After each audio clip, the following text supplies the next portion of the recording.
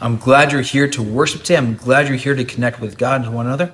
I'm Pastor Hans. I'm glad you're here for worship. Now, a few things. We'll be having communion at the end of service, so get your communion cups ready. We'll be having that, a blessed time for communion after. But before we get there, we turn to worship now. Let's pray together, hear the words together, sing together, and connect our hearts to God.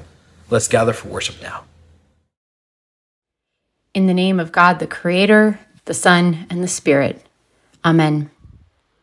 Almighty God, to whom all hearts are open, all desires known, and from whom no secrets are hid, cleanse the thoughts of our hearts by the inspiration of your Holy Spirit, that we may perfectly love you and worthily magnify your holy name, through Jesus Christ our Lord. Amen. Let us confess our sin in the presence of God and of one another. Most merciful God, we confess that we are captive to sin and cannot free ourselves. We have sinned against you in thought, word, and deed, by what we have done and by what we have left undone. We have not loved you with our whole heart. We have not loved our neighbors as ourselves. For the sake of your Son, Jesus Christ, have mercy on us. Forgive us, renew us, and lead us, so that we may delight in your will and walk in your ways, to the glory of your holy name. Amen. God, who is rich in mercy, loved us even when we were dead in sin, and made us alive together with Christ. By grace we have been saved. All of our sins are forgiven by God Almighty in the name of the Creator and of the Son and of the Spirit. Amen. The peace of the Lord be with you always, and also with you. I invite you to share that peace in a different way, maybe through a text message to somebody or an email or a nudge on Facebook, but let them know you're thinking about them.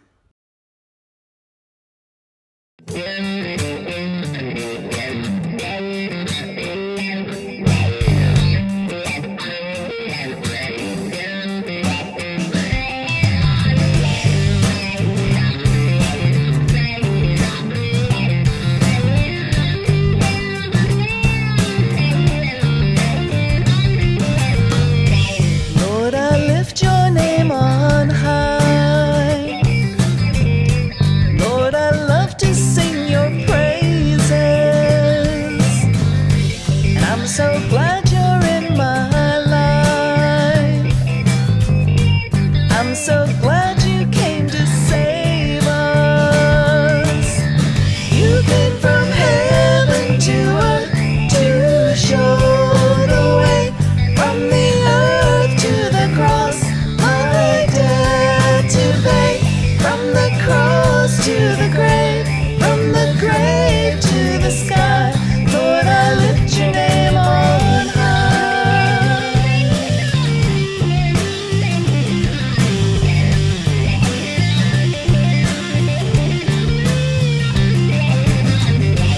Lord, I lift your name on high. Lord, I love to sing your praises. I'm so glad you're in my life.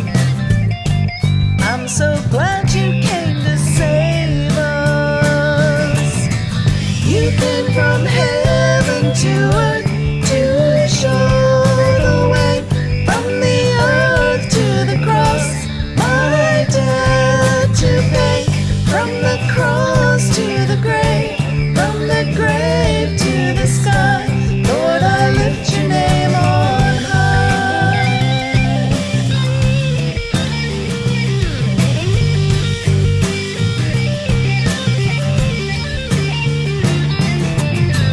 You came from heaven to earth to show the way, from the earth to the cross, my debt to pay. From the cross to the grave, from the grave to the sky, Lord, I lift your name on high. Lord, I lift your name on high. Lord, I lift your name on high.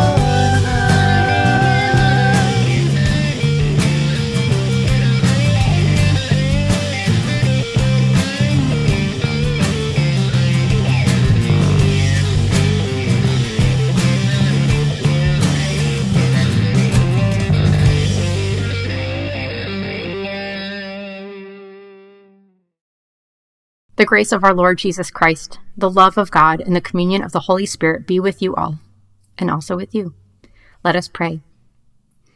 Almighty God, we thank you for planting in us the seed of your word. By your Holy Spirit, help us to receive it with joy, live according to it, and grow in hope and love. Through Jesus Christ, our Savior and Lord. Amen. What's in Pastor's bag? Yeah, what's in Pastor's bag? What's in Pastor's bag? Yeah, what's in Pastor's bag? I know you what's in Pastor's bag. Bum bum. I'm Pastor Hans. I'm Co-Pastor Wes. I'm Co-Pastor Arya. And we're here. So what's in the pastor's bag today? I think it's maybe a board game. It says a book. Alright, it says book. It is a book. Not just any book. Cub Scout. This is Wes's Wolf Den Cub Scout book. From last year, on the back is the Scout Oath and the Scout Law. Yep. And inside's all kinds of fun stuff, huh? You get to learn, you get to do things. Wow, I like it. Ooh, I do too. This is about the mint, how they make money. Ooh, can I read this? Right there, yeah. Ooh. This is about Pause on the Path. This is about going on a hike and keeping you all safe. Ooh, this is fun. This is about campfire. Yeah. Going camping. So there's all kinds of fun stuff in the Cub Scout handbook. Mm-hmm. You can hold that look at. So why do you do Cub Scouts, Wes? To learn? To learn, yes. I know we can make a paper airplane. It even makes you teach you how to make a paper airplane. That's amazing. Yeah. Hey, Arya, do you have fun at Scouts, or is it like a chore that you don't want to do? Do you have fun at Cub Scouts? The only thing you do is do chores there and have fun. You don't do chores at Cub Scouts. What are you talking about? You have fun. You do fun activities. We went on a hike the other weekend. There was a camp out. There was all kinds of fun stuff. And Miss Linda taught Wes's Cub Scout Den about being part of the Osage Nation. So that was really fun. And so all kinds of stuff we do. And so Cub Scout teaches, and it has fun, and it raises the next generation. Hey, you guys want to know something? What? I was in Cub Scouts when I was your age. I was a Cub Scout. Oh, I know. So the great thing about... Wait, were you in Cub Scouts when you were my age? I was. And was it safe? Yes, I was. So it's a lot of fun. So I had a lot of fun. I learned lots of stuff. So I wanted you two to have lots of fun, and you two learn about stuff too, right? Yeah. Yes. And so I want you all to have Cub Scouts. So it's important to raise the next generation. And same in church, right? You go to church to learn and have fun. And you take, because I went to church when I was a kid, and we take you to church so that you learn about church and God and have faith, and you get to do all kinds of fun stuff. And you also learn about religion. That is religion, faith, and God. That's all about religion. So we learn about all these things. Wait. So we go to church, kind of like Cub Scouts, to have fun and learn and raise up the next generation so they do good as well. Ooh. Good things. Okay, right, let's pray. Dear God. Dear God. How amazing are you? How amazing are you? Help us to learn. Help us to learn. Help us to have fun. Help us to have fun. Help us to grow. Help us to grow. In faith. In faith. And knowledge. In knowledge. And in truth. And in truth. Help all the kids. Help all the kids. To grow also. To grow also. We love you, God. We love you, God. In Jesus' name we pray. Bye. Amen. Bye. Done. The first reading is from Acts, 17th chapter. That very night, the believers sent Paul and Silas off to Beroea, and when they arrived, they went to the Jewish synagogue. These Jews were more receptive than those in Thessalonica, for they welcomed the message very eagerly and examined the scriptures every day to see whether these things were so. But many of them therefore believed, including not a few Greek women and men of high standing. But when the Jews of Thessalonica learned that the word of God had been proclaimed by Paul in Beroea as well, they came there too, to stir up and incite the crowds. Then the believers immediately sent Paul away to the coast, but Silas and Timothy remained behind. Those who conducted Paul brought him as far as Athens, and after receiving instructions to have Silas and Timothy join him as soon as possible, they left him. The word of the Lord. Thanks be to God. The Psalm of the day is Psalm 16, verses 1 through 7. Protect me, O God, for in you I take refuge. I say to the Lord, you are my Lord. I have no good apart from you. As for the holy ones in the land, they are the noble, in whom is all my delight. Those who choose another god multiply their sorrows. Their drink offerings of blood I will not pour out, or take their names upon my lips. The Lord is my chosen portion and my cup. You hold my lot. The boundary lines have fallen for me in pleasant places. I have a goodly heritage. I bless the Lord who gives me counsel. In the night also my heart instructs me. The second reading is from Acts, the 18th chapter. Now there came to Ephesus a Jew named Apollos, a native of Alexandria. He was an eloquent man, well versed in the Scriptures. He had been instructed in the way of the Lord, and he spoke with burning enthusiasm and taught accurately the things concerning Jesus, though he knew only the baptism of John. He began to speak boldly in the synagogue, but when Priscilla and Aquila heard him, they took him aside and explained the way of God to him more accurately.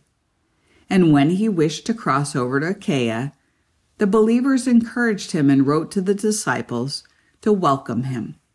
On his arrival, he greatly helped those who through grace had become believers, for he powerfully refuted the Jews in public, showing by the Scriptures that the Messiah is Jesus. The word of the Lord. Thanks be to God.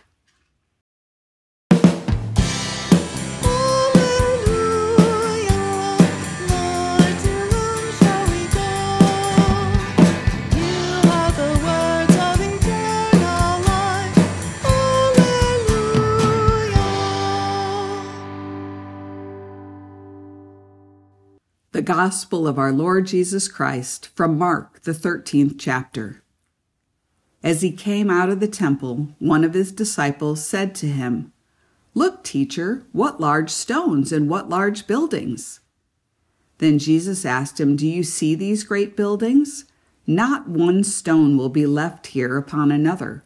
All will be thrown down." When he was sitting on the Mount of Olives opposite the temple, Peter, James, John, and Andrew asked him privately, "Tell us, when will this be?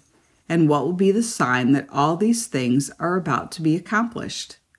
Then Jesus began to say to them, "Beware that no one leads you astray. Many will come in my name and say, 'I am he,' and they will lead many astray. When you hear of wars and rumors of wars, do not be alarmed. This must take place, but the end is still to come. For nations will rise against nation, and kingdom against kingdom. There will be earthquakes in various places. There will be famines. This is but the beginning of the birth pangs." The Gospel of the Lord. Praise to you, O Christ.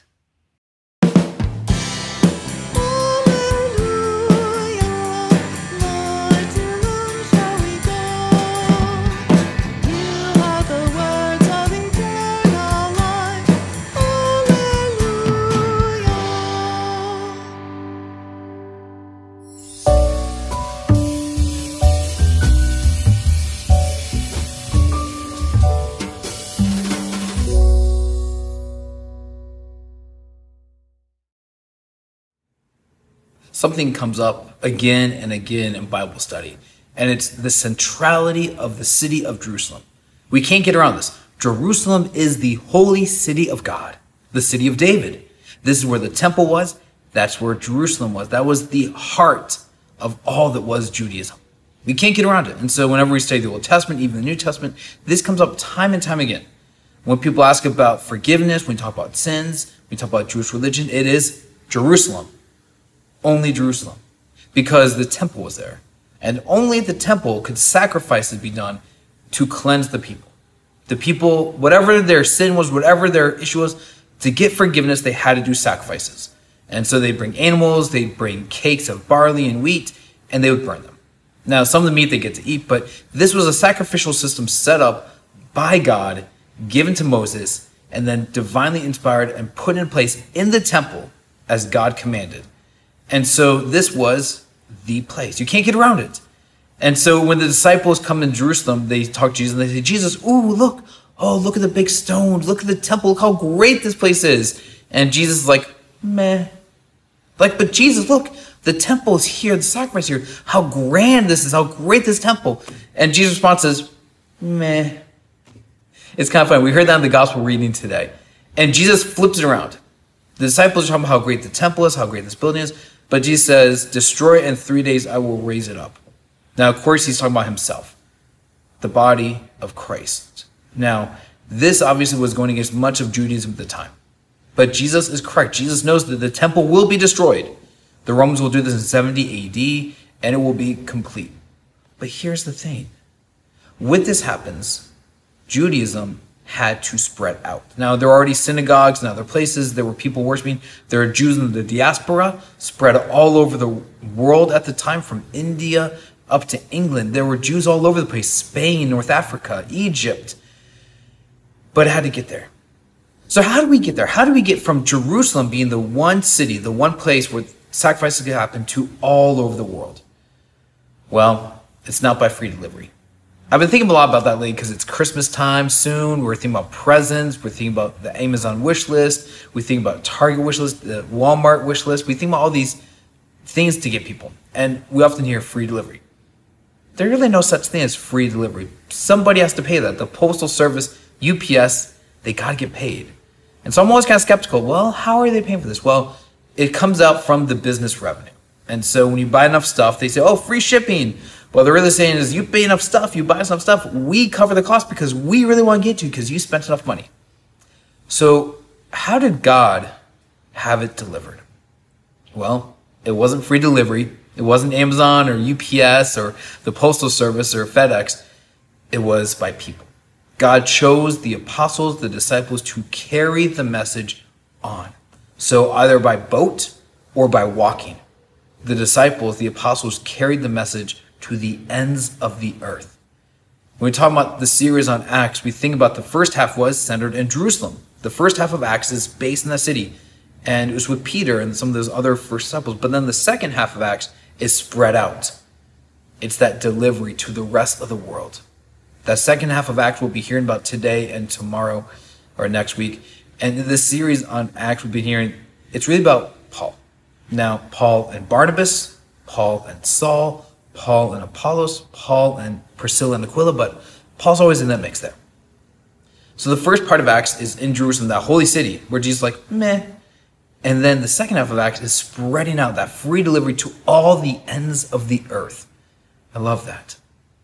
The story of Acts spreads out throughout. Now, it'll be easy to make this into a great saint tale. We had All Saints last week. I was thinking about that still. And there's a whole category of writing called hagiography. Hagiography is a saint story. I mean, the literal word means the study of the saints. And there are books written about the saints, the great saints, the desert fathers and mothers, Saint Francis, Saint Anthony. Even Buddhism has these hagiography, these saint writings about the Buddha. Islam has it. Hinduism has it. Many of the world's religions have these books. They're stories of the saints going out and spreading whatever their gospel is. We're spreading the good news about the religion. And what's amazing is so many of these saint tales have some things in common. The first thing is miraculous powers, miracles, healings, all these other things, miraculous powers. The second thing is great success. They go above and beyond. And so these things happen, the spreading of the thing. And the third thing they have is the great faith of the saint. So here's the thing though, about hagiographies. They go above and beyond. They are ridiculous. They are crazy big about these things. The saints do these great miracles, these great healings. Buddha goes to these great kings and rulers, and Buddha talks to the ruler for like 5 minutes, and the ruler's like, oh, you're so wise. We're all Buddhists now. What's interesting is all these hagiographies, all these writings of the saints, whether it be Buddha or St. Francis or these other saints, happen much after the event. The stories grow. The stories get larger and larger and larger. The stories are written much later, hundreds of years later. But the book of Acts is different. First, it's not over the top, and we'll get into that. The second thing is it's actually not written hundreds of years later. The book of Acts was written when Paul got to Rome, and we'll hear about that next week. This book ends with Paul in Rome, and we don't know the fate. So church history says what it is. We know what it is by church history. But the book of Acts ends kind of abruptly. And that's because Luke, who's writing this, is with Paul, and he ends up in Rome, and he's writing this, and he writes it before the story's done. Now, he could keep on writing forever. You can't do that because then you're just writing and writing and writing every day. And so he wrote up to the Gospel of Luke and then Acts. And so he's writing right when Paul gets to Rome. So it's not hundreds of years, but it's actually in the moment. Also, the book of Acts is not over the top. Now, there are some miracles. Absolutely, there are some great things. There were miracles, there's healings, there's people being raised from the dead. Great stuff. But it's not over the top. It's not so ridiculous that people go, oh, that can't be, or it was exaggerated hundreds of years later. The funny thing about it is it's actually much more realistic. The book of Acts really does portray the start of the church, the spread of the church. But unlike the hagiography about the Buddha, where he goes and talks to a king and instantly everyone's converted, we don't have that in the book of Acts. There's times where they struggle. They struggle in a mighty way. And so in a great thing, these writers, these people who are going to, who Luke is with Paul on many of these where he says we, there's a little pronoun change in the book of Acts. He sees what's going on, and it's a great thing. They have some progress, and then they fail. They go one step forward, one step back. 2 step forwards, 1 step back. In our first reading today, we hear about Paul and Silas going from Thessalonica to another Greek city. And he goes because in Thessalonica, he's chased out by the Jewish people of the synagogue. They don't like what he's saying. He's heretical. They think he's blasphemous. How dare you say that God raised up this Jesus from the dead? And how dare you say that he is God's son? Judaism doesn't work that way, they say. And Paul says, no. He tries to preach. He's trying to explain to them. And they're like, nope, we're done. Get out. If you don't get out, we're going to kill you. And so he escapes in the middle of the night. This happens a couple times. Paul is really good at escaping in the middle of the night. And so he goes to the next Greek town we heard in the first reading today. And he's there. And the synagogue actually goes, wow, this is good stuff. And so Paul and Silas are teaching and preaching, and it's great because they say they study the scriptures. So they actually go through and see, what does the scriptures actually say? And they study it, and they find out, wow, Paul knows his scriptures, and yes, this actually makes sense. This Messiah, this Christ figure was foretold. This Christ figure had these hints here and there, and it fulfills the covenant in a great way. Now, it doesn't end there because every 2 steps forward, 1 step back. And so even though the synagogue there actually embraces the teaching, the Jewish leaders from Thessalonica come in and they start causing trouble again. And they're going to kill Paul again. And so he has to flee in the middle of the night again. We hear this over and over again. For every time there's success, there's a regression. Every 2 steps forward, 1 step back. But it's interesting because by this, the missionary journeys go from this town to that town to the other and around. And so Paul will stay in one place. Paul and Barnabas will stay in one place as long as they can until they're chased off either by the Romans, the local pagan authorities, or by the Jewish synagogue leaders. So we see this pattern. It's kind of interesting. So this is not like the great saint stories where every town the Buddha went to, everybody instantly became Buddhist and everyone instantly converted. It's not like those stories. And there are plenty of stories like that in Christianity. Oh, this great saint went here and everything changed. I've been reading a few books from my doctorate of ministry, and they're written by pastors of very large churches. And it's kind of that way, I started this church, and within a year we had 1,000 members, and 5 years later we had 3,000 members. And this these great saint stories of, oh, this great thing happened. Everybody changed, converted. But the book of Acts is not like that. For every step forward or 2 steps forward, they take a step back. For every town that welcomes them, eventually they get chased off or another group chases them away. But along the way, they bring on new disciples. We heard in the second read about Apollos. He's educated, he's articulate, he's of Greek origin, but he also knows the scriptures. And he's mentored, not by Paul, but by Priscilla and Aquila, this husband-wife duo who are strong in the faith, probably as strong in the faith as Paul is. And they're educated, they're very passionate, they are hardworking people, and they raise up the next generation. And even Paul, he's traveling with Silas and Timothy on this journey. And so every time they go somewhere, they bring on new disciples, they bring on somebody else to mentor, to train, to educate, to instruct, to disciple for the next generation. Even if they have to leave that town eventually, there's still a disciple there. That's one of the growth of the church, that no matter where we go, no matter where we're spreading, we're still raising up new disciples, new leaders every single step of the way. And that's really key. That's really crucial in the story of Acts. The story of Acts is about the mission of God going out, and every place it goes, there's a new disciple or a couple or a family or even a part of the synagogue or town. And so it grows. It's not perfect linear growth, by the way. It's not exponential growth like we might assume it would be. It's the start, stop, herky-jerky, 2-step forward, 1 step back kind of thing. But this gives me hope, because right now we need to hear this. The church always makes progress. The church is progressing on. The mission of the church keeps moving on. Even though there are times where it feels like we take a step back or 2 steps back, even though we may be deterred or discouraged. And right now we need to hear that. And that's why I appreciate about when I was reading through the book of Acts, preparing for the sermon series, I thought that's really helpful, because there's times where we think about the church and we think it's not what we want to be. Yes, the church is not perfect, and in our world right now, it's not what we want. We are hoping and praying that we can get back in service for Christmas Eve. We are praying that everyone will be safe and healthy, but we can't have it like we had it before, and it's not what we may want it to be today. And that's quite discouraging. It's hard because the church is not what we even were 2 or 3 years ago. But here's the thing. The book of Acts shows us this. We keep making progress. We keep moving forward. The mission of the church keeps moving on 1 step at a time, 2 steps, 3 steps, maybe a step back. And I feel like in many ways, yes, we've taken a step back in our culture. Everybody has. Schools, hospitals, every institution has had this issue we've been facing with COVID and everything. But through it all, we take another step forward. We keep making progress. It's not the linear, exponential growth we may want it to be or think about, but we're making progress. We're going forward. Even though we've taken a step back, the book of Acts shows us you take another step forward.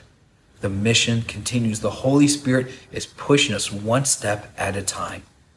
Not the linear progression we like, but the mission continues. The mission thrives, the mission grows, the mission continues on 1 step at a time. So even though it's not been a great time for our country and the world, even though it's been tough, we still make progress. The Holy Spirit is with us. The church is moving. The movement of God cannot be stopped. Though at times it feels and looks like we take a step back, that's okay, because we are still moving forward, making progress. The mission of the church keeps moving on. Let us move on in the Holy Spirit, making progress every day. Amen. We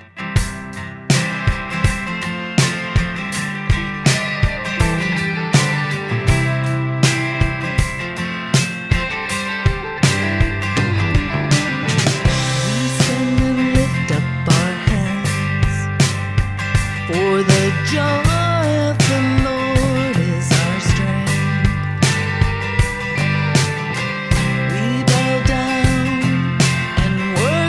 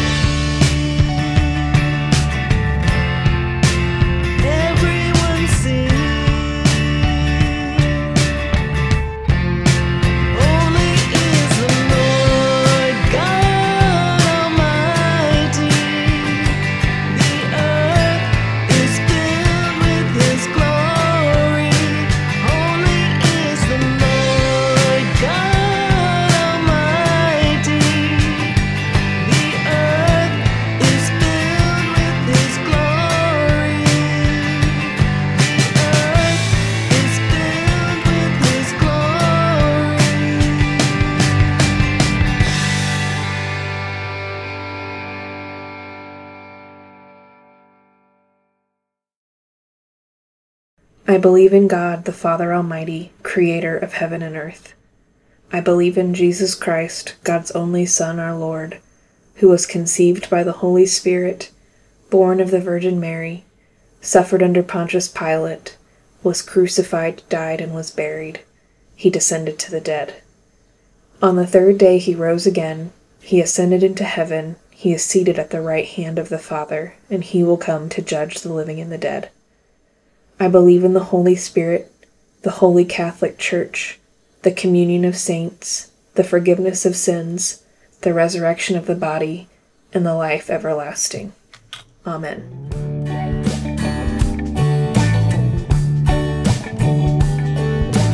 Thank the Lord and sing his praise. Tell everyone what he has done. Let all who seek the Lord rejoice and proudly bear his name. He recalls his promises and leads his people forth in joy with shouts of thanksgiving. Alleluia, alleluia.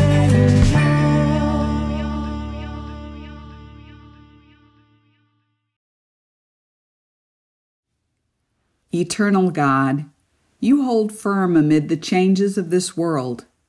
Hear us now as we pray for the church, the world, and everyone in need.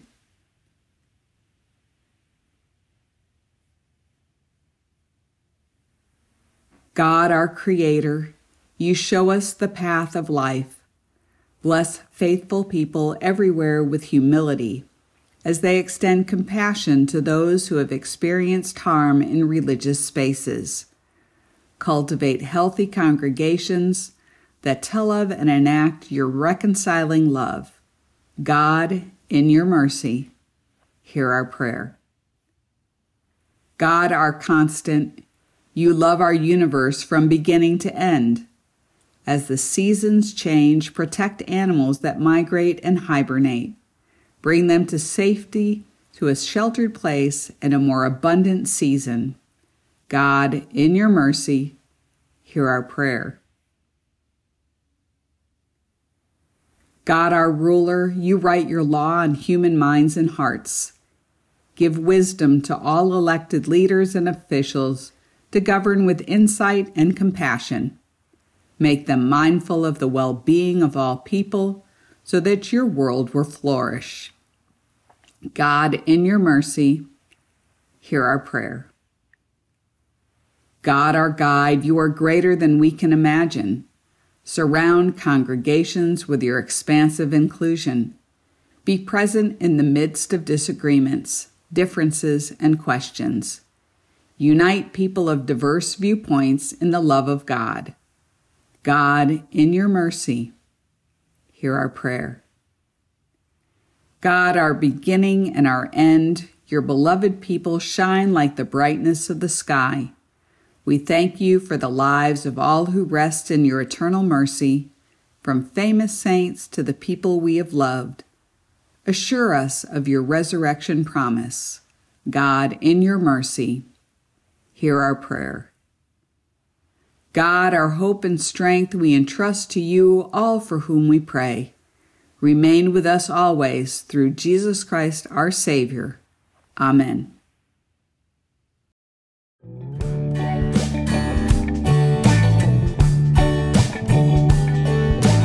Thank the Lord and sing his praise. Tell everyone what he has done. Let all who seek the Lord rejoice and proudly bear his name.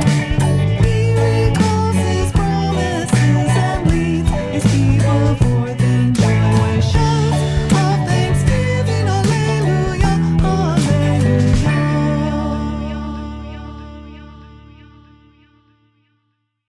Blessed are you, O Lord our God, maker of all things. Through your goodness you have blessed us with these gifts. With them we offer ourselves to your service and dedicate our lives to the care and redemption of all that you have made. For the sake of him who gave himself for us, Jesus Christ our Lord. Amen. The Lord be with you, and also with you. Lift up your hearts. We lift them to the Lord. Let us give thanks to the Lord our God. It is right to give our thanks and praise. It is indeed right, good in all times, all places, give thanks and praise to you, merciful God, for the glorious resurrection of our Savior Jesus Christ, who after his resurrection sent forth the apostles to preach the gospel, to teach all nations, and promised to be with them, envy to the end of the age. And so, with all the glorious company of the apostles, with the choirs of angels, the hosts of heaven, we praise your name and join their unending hymn.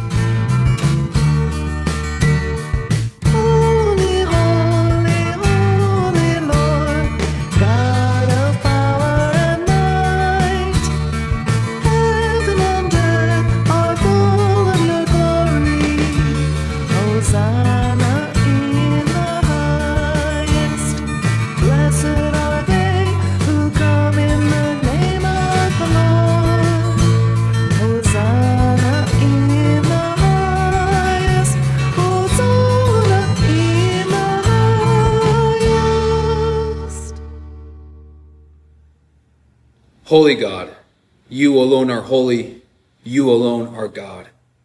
We give you thanks for your Son, at the heart of human life, near to those who suffer, beside the sinner, among the poor, with us now. We thank you, O God. In the night in which our Lord Jesus was betrayed, he took the bread, gave thanks, and broke it, gave his disciples, saying, "Take and eat. This is my body, which is broken for you. Do this for the remembrance of me." Again, after supper, he took the cup, blessed it, gave his disciples, saying, "Take and drink.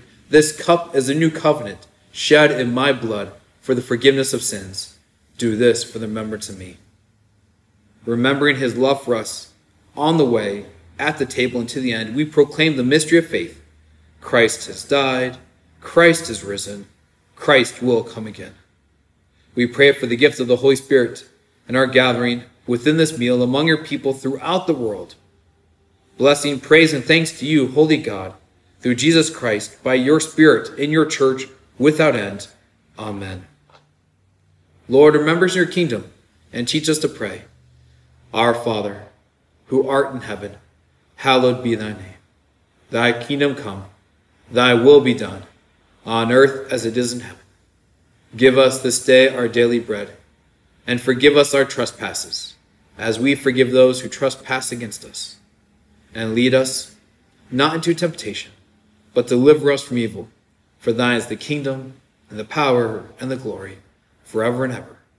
Amen. The table is set.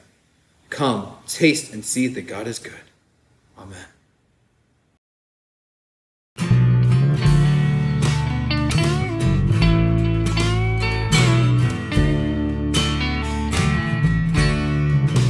Precious Lord, take my hand, lead me on, let me stand. I am tired, I am weak, I am worn. Through the storm, through the night, lead me on to the light. Take my hand, precious Lord, lead me home. When my way grows drear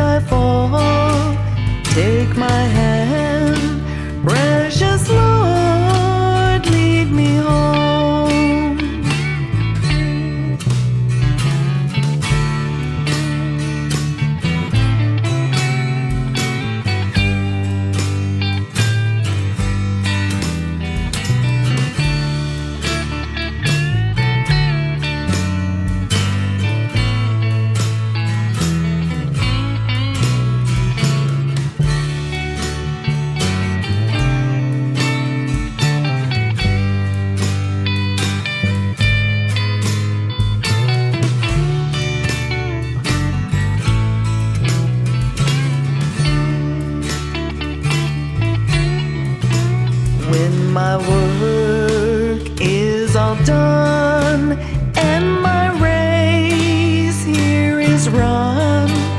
Let me see by the light you have shown that fair city so bright, where the Lamb is the light. Take my hand, precious Lord, lead me home.